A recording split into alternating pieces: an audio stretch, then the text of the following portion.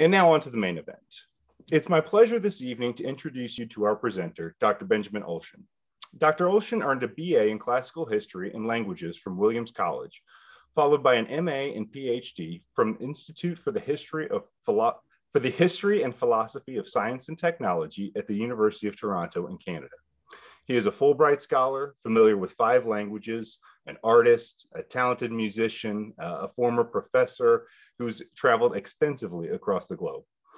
Some of you may recognize Dr. Olshin from his 2015 CMS presentation on the mysteries of Marco Polo maps. But this evening, he will be discussing his original research on Mughal artwork and its relationship to cartography, in specific, the globe upon which the Emperor Jahangir is depicted upon standing. So with such a broad range of interests and expertise, I'm hopeful he will be able to join us again in the future. But at the risk of getting in my head myself, I will go ahead and turn it over now to Dr. Benjamin Olshin for his presentation titled Art, the Mughals, and Jahangir's Globe. Okay, thank you. Let me share my screen here. So thank you for that introduction, and thank you everyone for coming to this session. One of the things actually I had neglected to include in this presentation that our host asked me just prior to our beginning is how I got interested in this. So I am a historian of cartography, among other things, but this is not really in my area. And the way I became interested in this was I live in Philadelphia and I go frequently to Washington, DC. And I went to one of the Smithsonian galleries and they actually had a exhibition of what are called Mughal miniatures. And we'll look at some of those tonight. And in looking at those, I noticed that they included tiny, tiny globes, but that the globes were in great detail. And I realized that no one had really looked at the cartography of those globes. And that kind of launched me into this study, which I hope will become a paper or even a book. And I can talk about that at the end. So we're going to look at the beginning here about the Mughal Empire. And this was a huge expanse of land that extended from what's Afghanistan now all the way to southern portion of India. And it flourished for a fairly long time, from the 16th to the 19th century. And it kind of had its maximum extent in the 18th century. And it wasn't just a large empire in terms of geographical area, it was also very powerful. And it had connections throughout Asia and Europe. And then, of course, it began to diminish with British influence, particularly the British East India Company, and then it ended up disappearing. But it's a very curious historical artifact because it was Indian, in quotes, but also really Persian and even Central Asian. So enormous number of influences, not surprising given where it was located. And at its greatest extent, you can see here, it covered all of what is today modern India, as well as some regions beyond. Now, let's set that aside for a moment and look at this parallel topic, and the two will converge soon, this parallel topic of paintings in maps. Now, this is something that's been written about in the Western tradition, because in the Western art history tradition, there is, in fact, a long history of maps being included in artwork. And in particular, it's interesting to see the Dutch genre paintings, because those have the same level of detail that we're going to see in these Mughal artworks. Now, in these Dutch works, it was very common to portray everyday objects and people very realistically, very accurately, and even things, of course, like globes. Of course, the Dutch had their own empire and traded all over the world. And so it's not surprising that painters became interested in geography. And we see some wonderful examples here. We see, for example, Vermeer, and he painted globes in several of his works.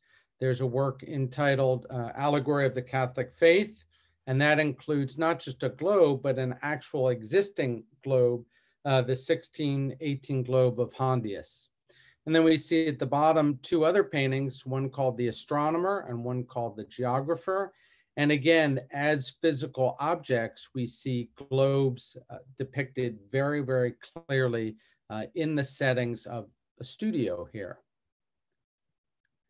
Now, if we look closely, what we see is something very interesting from an artistic viewpoint, which is that the globes are really rendered with detail.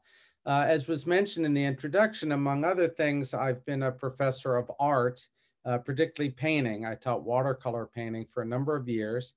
And we know that painters will not be specialists in everything. And so painters will often approximate an object, but we see actually the opposite happening here. We see almost a photographic attention to detail and an accurate rendering of what are clearly period globes. Now, if we compare this in a very broad sense to non-Western art, we see something very differently going on, because that's a Western tradition. And in East Asian and South Asian art, typically we don't see that kind of realism. Traditional Chinese painting, for example, did not employ what's called a vanishing point perspective. So what you see in this painting here, for example, is a form of perspective, but it's basically what's called planar perspective, a series of parallel lines to give some sense of depth, but it's not very sophisticated in terms of use of perspective.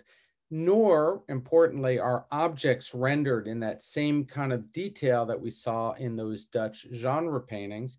We see objects here in this Chinese piece, but they're not really rendered in the kind of photorealism that we saw in the Dutch works.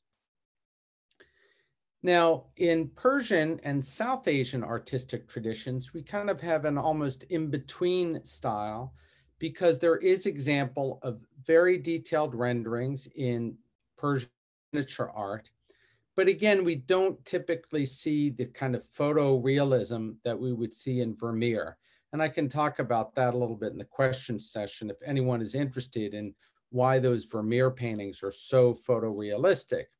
Now, again, these Persian and South Asian artistic traditions have these wonderful renderings, but they're not really examples of accurate renderings of objects. However, there did arise this tradition of, in fact, very detailed and realistic renderings, especially of people and animals in South Asian art in this Mughal tradition. So there's the Mughal Empire. It's a wealthy empire. A lot of work is being commissioned. And you get, as a result, an incredible sophistication. So here you see an example. Again, the perspective is not particularly sophisticated, but the use of color, the realism in the figures, the fact that the figures are active and dynamic is a sign of a very particular style of painting. And then it's interesting to see that although we view this Mughal Empire, this culture, as Indian, in fact, it's drawing a great deal from a Persian tradition. And again, the Persian tradition has very detailed paintings. And what's interesting also is these were not just paintings for exhibition as we might have now. These were commissioned works that served as records, mementos, and even, as we'll see, propaganda pieces. And so the scenes here were purposely realistic scenes of court life, animals, scholarly study, etc. And here we see another example. And this, again, if you look at the period of time, this is also important. This is the late 16th century. So there is contact with Europe. In Europe, there's a cartographic tradition, and we are going to see how these two things converge. Here's another example of this style. And what we see in particular are these albums of paintings that one emperor in particular, Jahangir, he commissions these. So he rules for a little over 20 years, and he commissions a collection of paintings, these albums. And these are what I actually saw in Washington, D.C. The largest bulk of these paintings are in Ireland, in fact. And these paintings have very, very meticulous detail. Here you see a scene of a crowd, And again, the perspective is not so important, but the realism of the figures and the animals is very, very important to the painter. We can see facial hair, we can see ethnic groups, we can see all kinds of things in this style of art. And this painting was done by a painter named Abu'l Hasan, and he's going to be very important as we look at how these paintings engaged with cartography. Now, what's interesting is that this Emperor Jahangir is actually portrayed in several paintings as a figure standing on a globe. So as I pointed out, these are very curious, but they represent yet another use for this kind of art, which is propaganda. So again, we have scenes of courtly life, we have renderings of scholarly study, we have the emperor and his family, but here we see that, but along with allegorical and symbolic renderings. And interestingly, Jahangir's name, which is from Persian, actually means conqueror of the world. That's how he saw himself. And so it's not surprising that he's rendered on top of a globe. And what's interesting is, first, that this is shown over and over again. So there's several different renderings. Here you can see 3 examples of him standing on a globe, so physically placed over a globe. That's the first interesting thing. And the second interesting thing is what these globes depict, how the artist has represented these globes. And just to take a quick art history detour, I've given all the detail below of where these pieces are kept and their titles, but we see they're quite curious. Here he is again, he's encountering other people, but he's standing on a globe. Here he's standing on a very curious globe with animals, and below that is a fish, and he's shooting an arrow at this kind of spectral figure. And in fact, this is symbolic. It's Jahangir triumphing over poverty. So literally he's slaying poverty. And then here we have this wonderful painting. This is one of my favorite paintings. It's Jahangir's dream of Shah Abbas. And here you can see they're embracing, showing some kind of allegory of unity, of an alliance. And again, though, they're standing on a globe with these animal figures.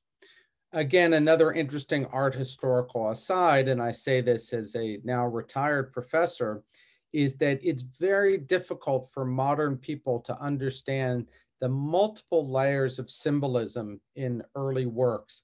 We as modern people tend to ignore symbolism. We deal with things very literally. We don't think in symbolic language. Everything, to be blunt, is sort of in your face. But a viewer of these works at an earlier time would be able to read all the symbols almost instantaneously. They would all make sense to the viewer.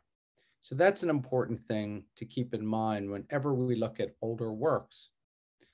Now here I've given us a close-up of one of these works. So this is the first image.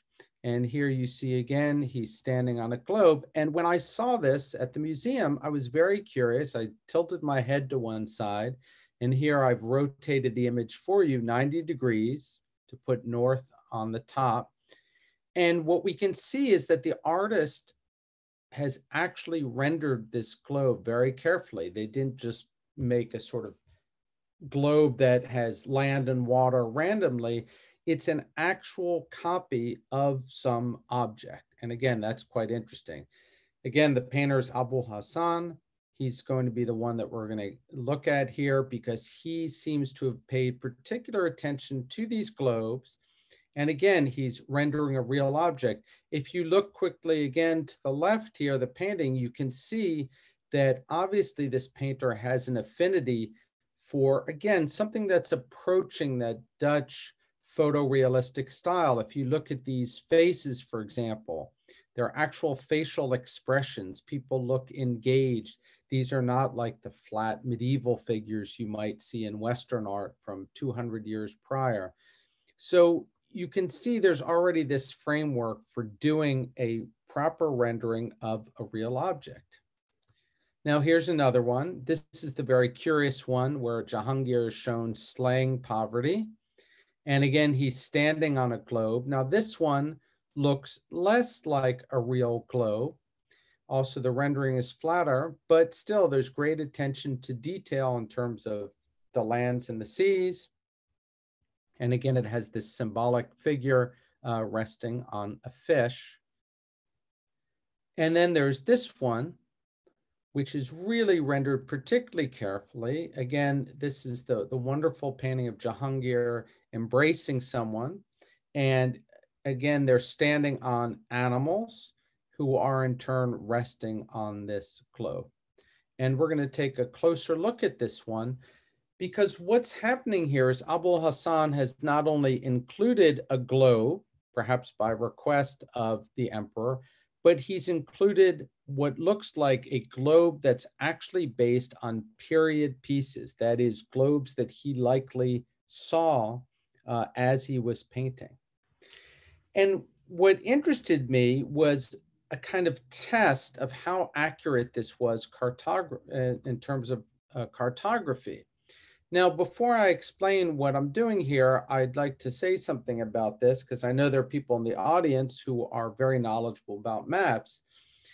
I actually have always been of the philosophy that you should not match maps one to another, particularly old and new.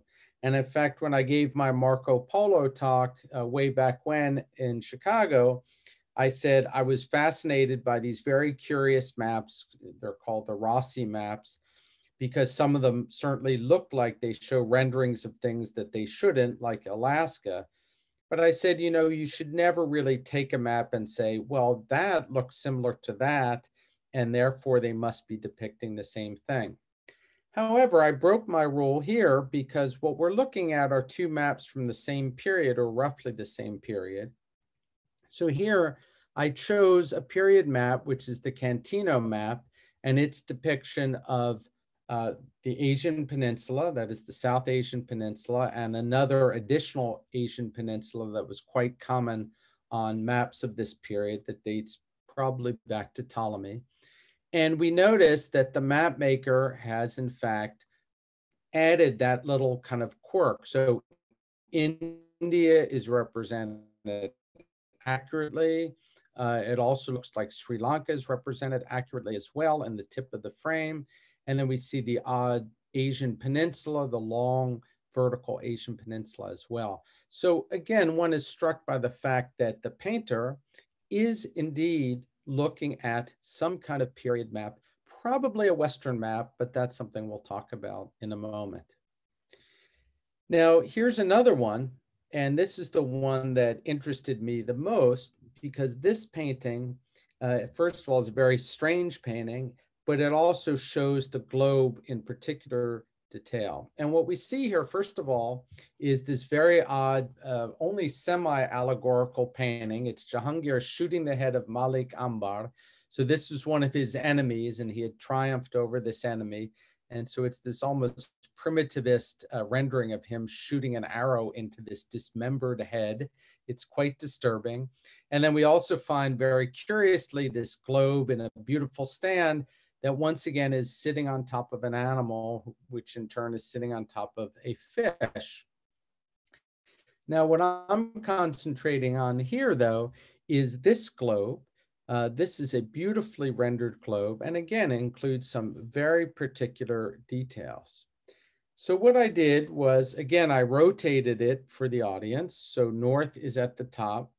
And what we see here, and I think, again, if any of you have any familiarity with old maps, you can see pretty clearly that this is a rendering of the African continent, Europe, and Asia. And it has some other funny details, like it has land up in the North Pole and the South Polar regions, and we'll talk about that. But this is clearly evidence that the painter is interested in cartography and is looking at a piece of cartography of some kind.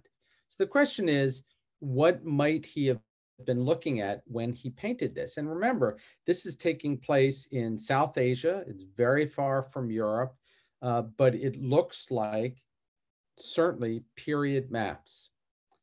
So doing very crude comparisons, we can see little quirks and details that one can find in European maps of the period. So for example, the Ortelius 1571 world map, it has a little inlet up above the northeast reaches of Asia.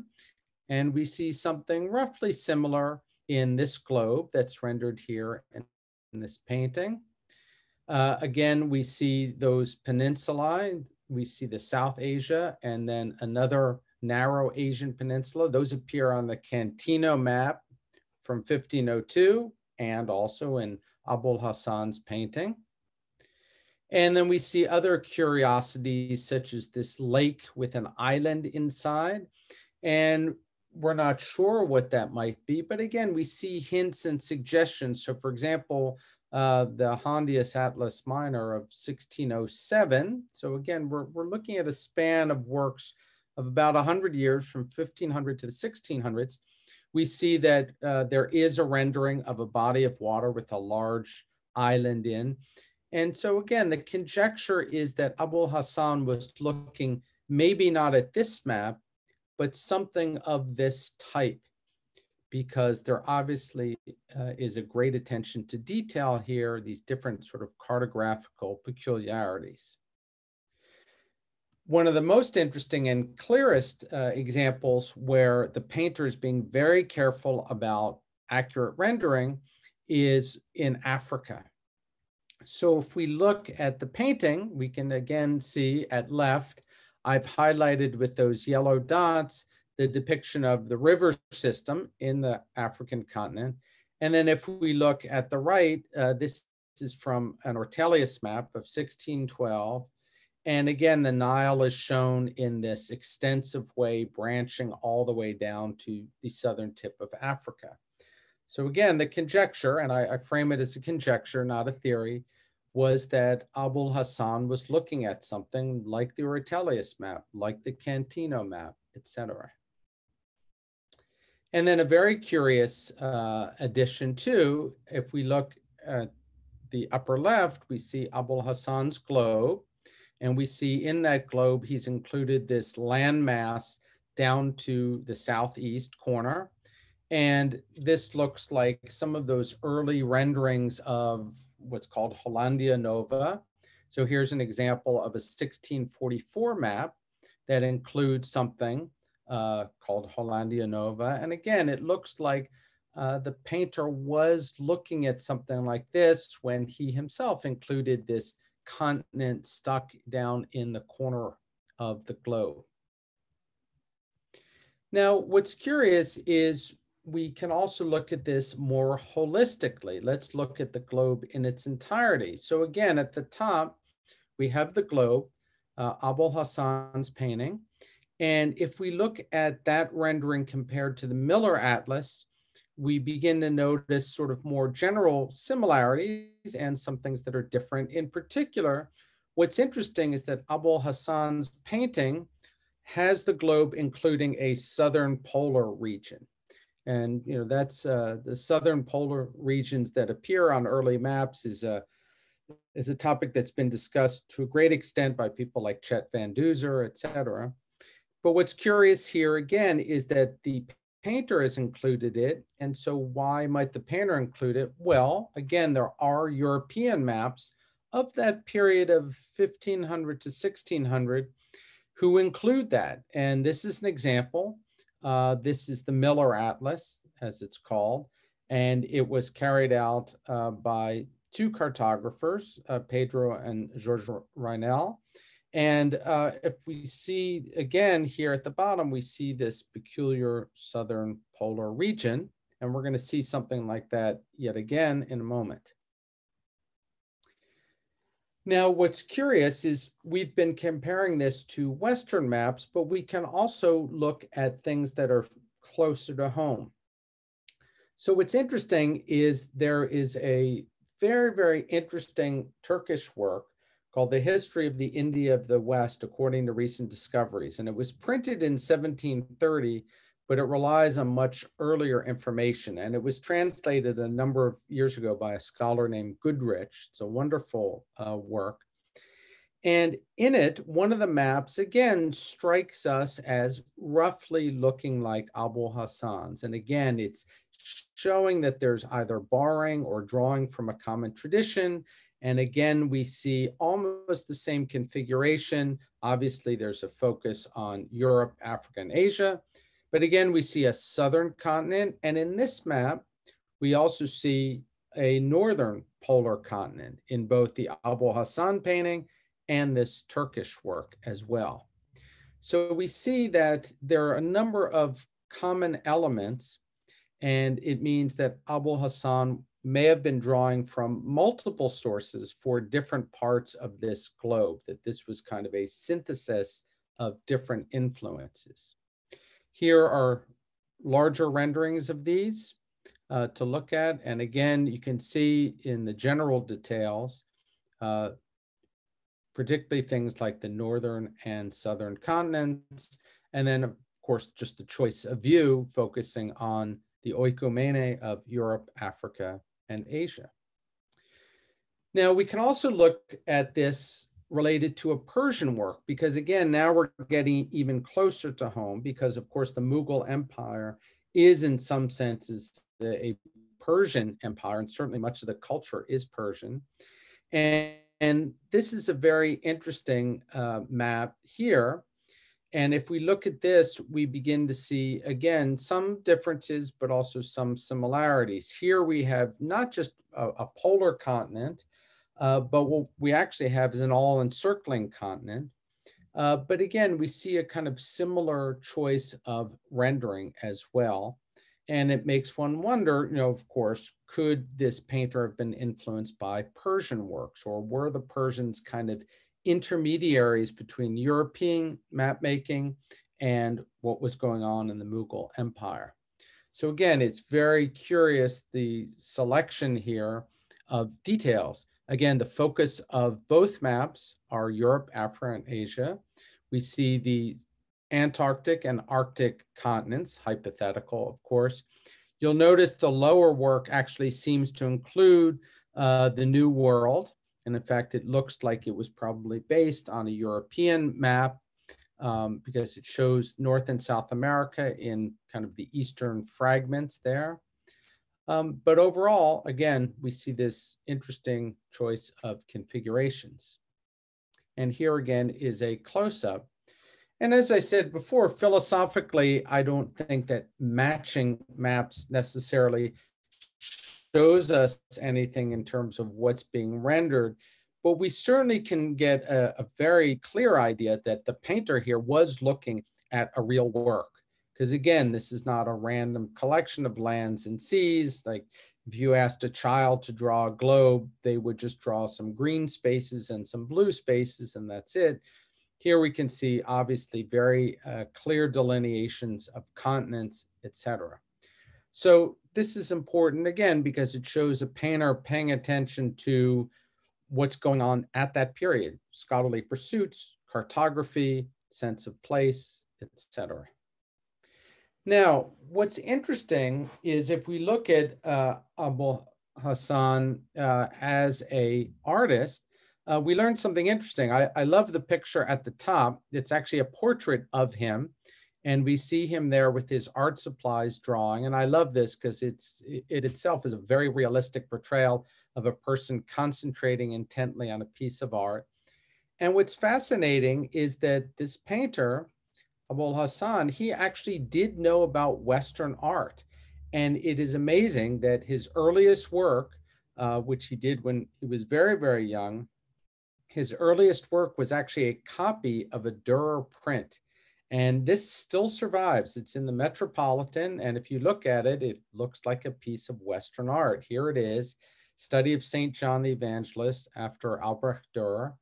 And it was done in 1600. So again, he was very, very young when he did this.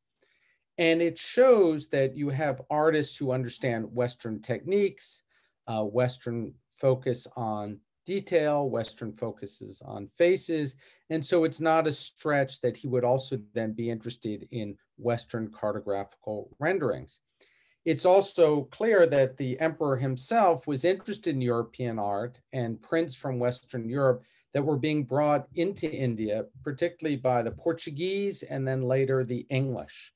So there was clearly cultural influences from the West. So it's not a mystery that you would have these kind of renderings.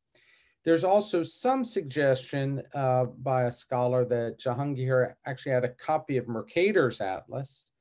And again, if you consider a wealthy empire anywhere in the world, there will be this desire to collect things. So just as the British collected things from the Near East and Far East, you also have the Eastern empires collecting things from the West. It's quite an interesting historical artifact in and of itself.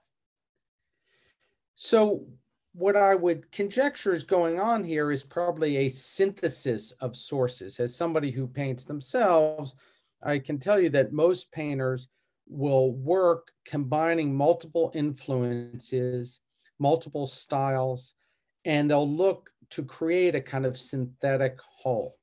So we can only guess at what sources he might be using, but I list here some possible sources. So Ortelius's 1571 map, the Cantino map, which I mentioned earlier, a map of China by Hondius, 1606, and then also these kind of intermediary works, so Arab maps, Persian maps, other South Asian maps, and even perhaps East Asian maps. We can see a Persian work at the bottom left here. That was the one I showed earlier. So again, like any good renderer, particularly somebody who's being commissioned by an emperor, it's most likely that he was trying to maximize his use of sources, and he probably looked at a number of different works, taking bits and pieces from each. So perhaps he took the details of the Indian peninsula from one source, and perhaps he took the continents in North and South polar regions from another source.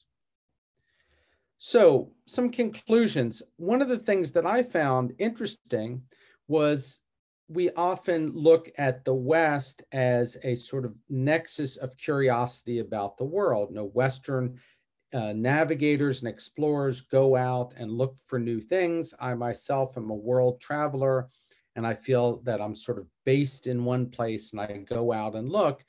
But in fact, a curiosity about the world is universal. Cultures enter it and depart it at various periods. We all know that China for a long period of time was rather isolated and not engaged with the world. But if we look at things like the Mughal Empire, particularly because of where it's located, we see a marked curiosity about Central Asia, about Persia, about the Near East, about Europe. And maps and globes represent both this curiosity, right? Because there's obviously an interest in Western maps from this, subcontinent, but also clearly they represent power and mastery. I also find it interesting that our current culture is obsessed with multiculturalism. We talk about it in a very political and even polemical sense, but we actually spend very little time investigating knowledge transmission. I mean, scholars do, and certainly interested independent scholars and map collectors are interested in this, people like the audience. But it's interesting that I'm an academic, and I find in academia in particular, there's very little interest in how does this kind of information transmission and translation take place. It's fascinating that there would be an engagement, for example, in this period by Jahangir with the West. What was he trying to learn? How did he actually purchase works? How did he consider the works? What did he even think of the orientation of the works? Being oriented with the South at the top, or the Arab style, or the Western style with North at the top, etc. We actually know very little about the interchange and how this happened, what the motivations were. Certainly there were motivations of concern, right? Because they were aware of the Europeans and the Portuguese already coming to India. But the process itself is still not well studied. I hope to study this myself, in particular these renderings, in a forthcoming paper and hopefully a book. I think there's a lot more work to be done addressing all the questions that I've outlined earlier. And I hope what I've said today has been of interest and gives the listeners some example of this very, very curious intersection of art, culture, and cartography. Thank you. Well, thank you very much, Dr. Olshin. That was a fascinating presentation, and it really is fascinating to consider the cultural interchange that would result in the depiction of maps in that regard. So we do have a few questions and answers from folks coming in. Again, if you've got questions for Dr. Olshin, feel free to submit them through the Q&A or the chat box. From Maryland, what was the symbolism of the lion and the lamb that the emperor was standing on? Is there any relationship to their symbolism in Christianity? I can only conjecture. So one of the things that I plan to do in this as a project for a book or paper is look at those other auxiliary symbols. So the lion and the lamb certainly is something we find in Christianity. It's possible that it has the same symbolism here as will the fish. It's very curious. Let me actually go back and start with the fish. I spent a number of years living in East Asia, in Taiwan. And of course, in a lot of East Asian mythologies, there's this idea that the world is on the back of a turtle or other aquatic animal. This is one of the areas that I want to investigate, why they have those animals and why they're being stood upon, which strikes us as viewers as almost bordering on animal cruelty. But there's some sense of this being a foundation. So that's all I can tell you. Got it. That's interesting. We're excited to see what your future research turns up in that. We've got a question from Bob as far as what do you make of the orientation? It seems like the emperor is standing on the east. Do you feel like there's symbolism in that or part of a broader cultural context? Let me start by answering this way. It's very curious because, again, as I'm sure a lot of people in the audience know, usually there's this bifurcation that Islamic maps are oriented with the south at the top, Western maps are oriented with the north at the top. And this struck me as odd that all of a sudden you have a map, that's oriented with east at the top. It may be symbolic because I'm guessing if the painter had globes and the globes were already mounted when they came from Europe, they'd be mounted in the normal, quote, standard Western way, which is with north at the top. And so it's almost as if purposefully the painter has done this, perhaps at the request of the emperor, to have this symbolism of standing on the east. And of course, the east has lots of symbolism, the rising sun, etc. In Freemasonry, it's funny that one of the things Freemasons always talk about is, are you coming from west or east? And the east has a lot of symbolism even in that sort of modern secular context. So I'm guessing that it's symbolic of power, right, as the globe itself is. Fascinating. Another question from Joseph. How large are most of these works that we're talking about? And elaborating on that, can you just provide a little more context in which these miniatures were issued? Were they published in atlases, or would they have been designed to hang on a wall? Or what were the contexts in which these paintings were done? Well, these ones in particular are from an album. So it was commissioned as a collection of works. And I'm guessing that they were commissioned, again, partly for propaganda purposes, partly as a record of military triumphs, exercise of power, but also propaganda. The other thing that should be considered is when these were commissioned, they were probably only for private use. These are not, again, we have a modern conception of art that goes into a gallery and then goes into a museum. But prior to the modern period, art was Are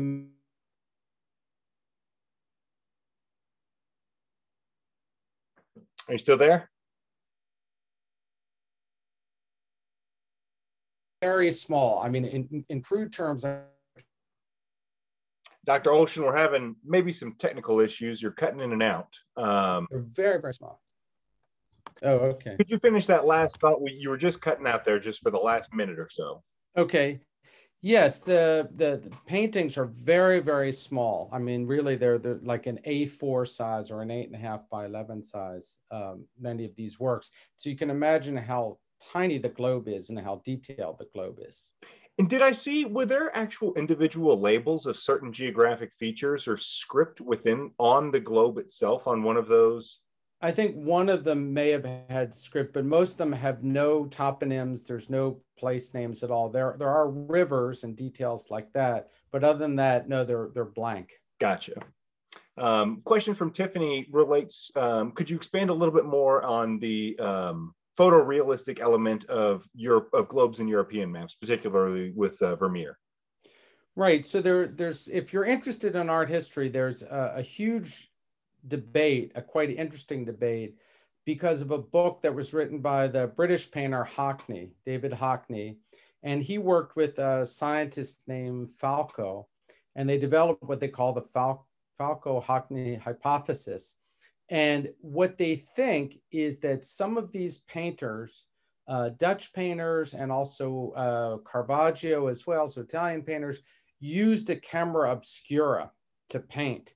And what that means is that they had live models in a room dressed up, posing, and then the scene was lit by sunlight and then focused through a pinhole, right? So a pinhole camera essentially into another room and projected onto a canvas.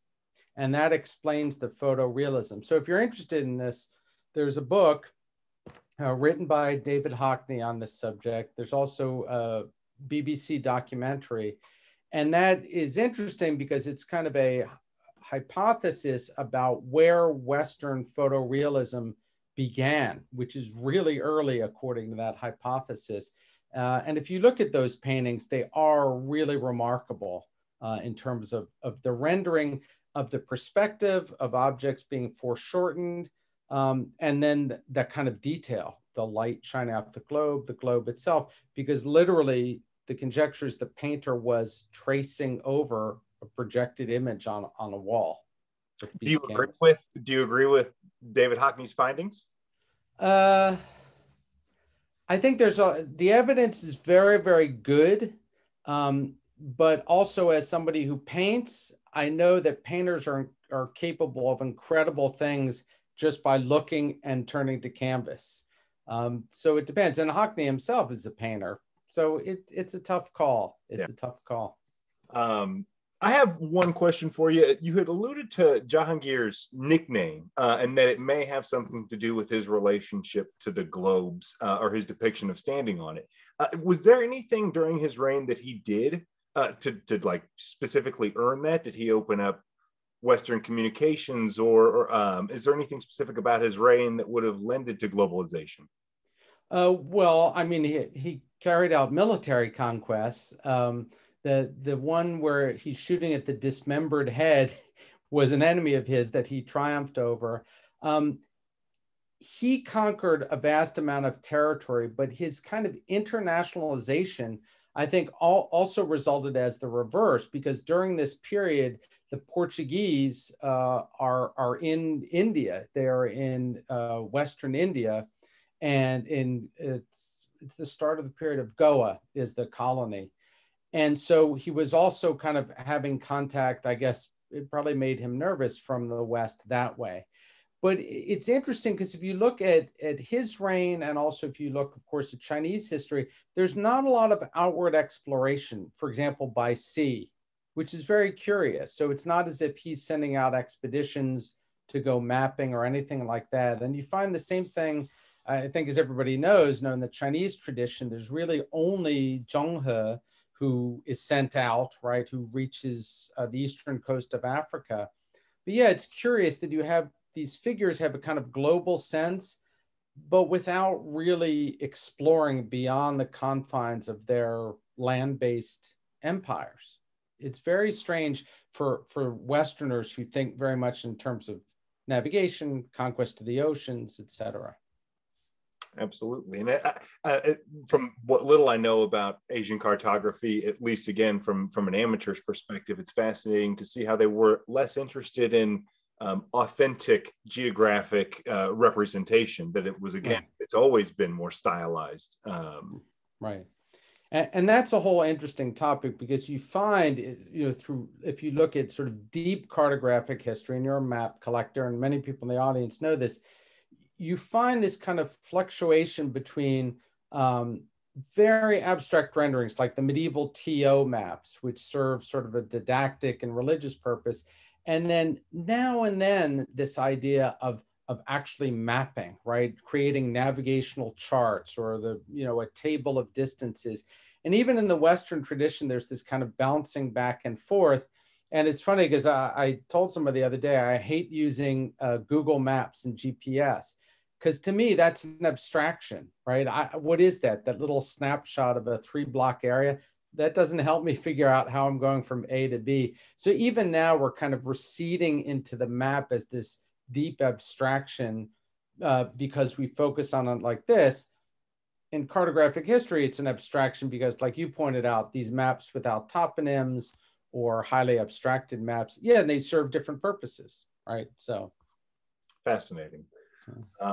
Well, if we'll give folks another minute or two if they have any further questions. Again, Dr. Olshin, we can't thank you enough for sharing. It's wonderful. And again, folks, for those of you who weren't aware, this is all first time research. So this is the first time that, from what I understand, anybody's ever heard this. So absolutely. Cutting edge stuff. And we wish you the best of luck with where it leads. Thank you. And I hope I'll see you all live in Chicago one of these days. And I'd love to come out. I'll have to get myself invited again. So absolutely. Well, we'd love to have you anytime. So hopefully we'll be in the Newberry by September or October. Anytime after that, you just let us know. I hope so. Thank you for hosting me. Thank you, Dr. Olshin. Take care and have a great one. Cheers. Bye-bye. Bye, everyone.